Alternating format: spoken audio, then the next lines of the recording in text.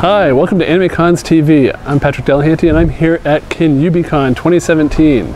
This is a small anime convention held in Newark, California. This is my second time to Kin-Yoobi Con, and I think it's improved since last year.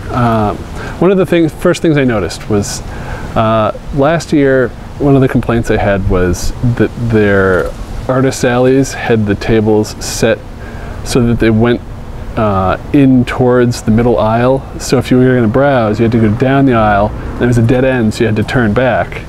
This year they've got them along the walls and then aisles in the middle, so that you can go up and down the different aisles and alternate aisles. And also I think it helps the artist sales, because if somebody's got to get from point A to point B, they can walk down the aisle and they pass by some artists. So if you're trying to get to the main stage in one hall, or if you're trying to get to the panel area in the other hall, then you're going by the artist table, and that helps drive sales. So hopefully it worked out better for the artists. I think it's a better layout. It definitely helped the traffic flow. If people were trying to get from one side to the other, instead of being one aisle, they actually had multiple now. So good change.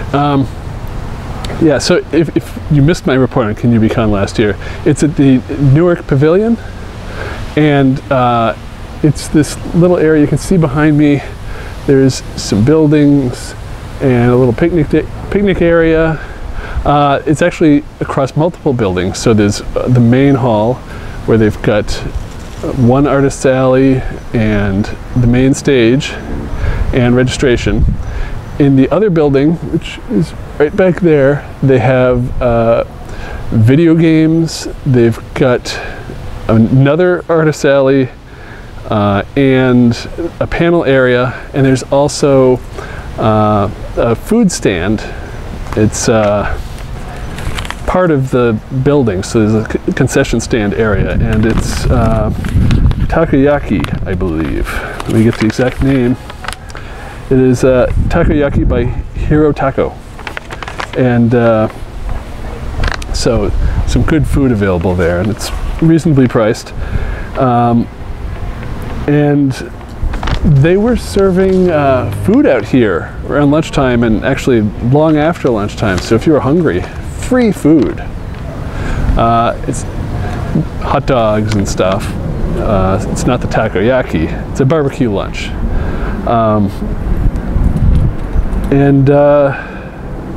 So here's their programming schedule. It's a one-day con. This was just on a Sunday.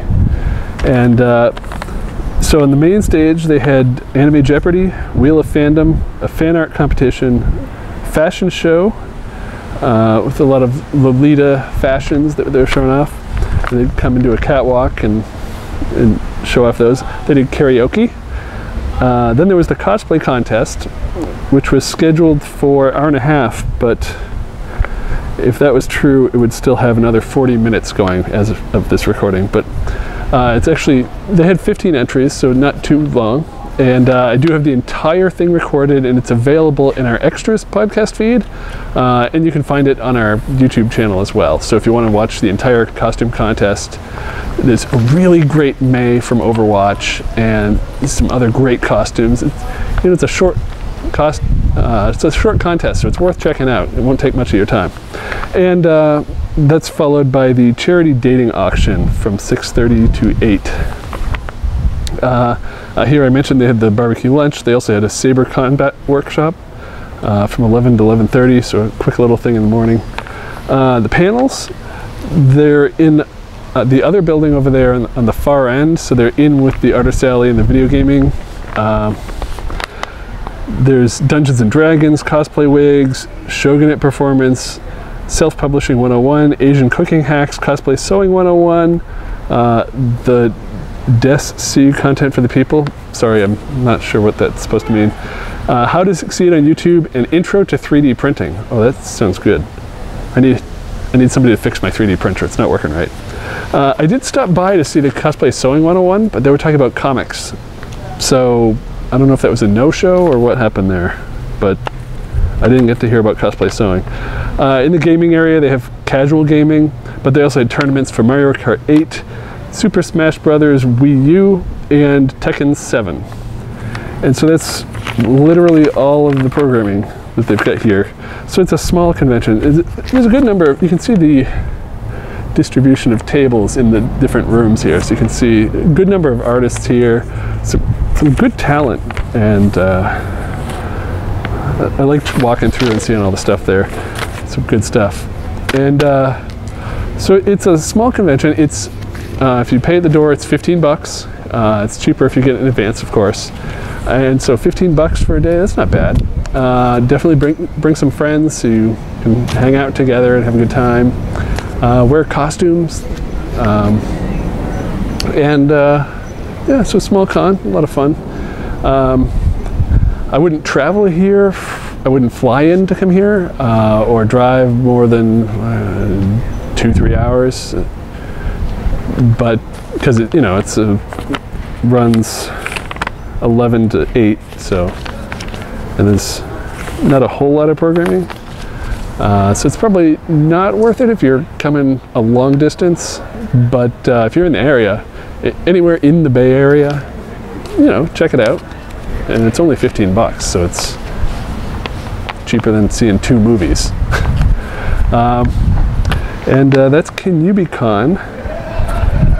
And I don't know if there's anything else to mention, but if you were at Kin-Yoobi Con, we'd love to hear from you. You can reach out to us at our voicemail line. That's 762-ADEQUATE, 762-233-7828.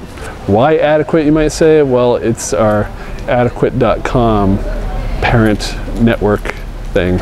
And if you go to adequate.com, it'll have links to us. So yeah, adequate.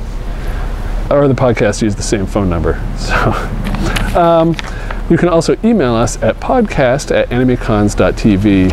And if you're on YouTube, don't forget to subscribe and like our videos and leave comments down below, and we'll put them in our next feedback episode. And yeah, we'd love to hear from you. And just stay tuned next week. I believe next week is either the Otakon report or Boston Comic Con. I don't know, we've got so many con reports coming up, I forget which is next. I think it's Otakon, but don't quote me on that. Anyway, I hope you enjoy, and I've had a good time here. Let me go check out more of the con, and I'll see you next time. Bye.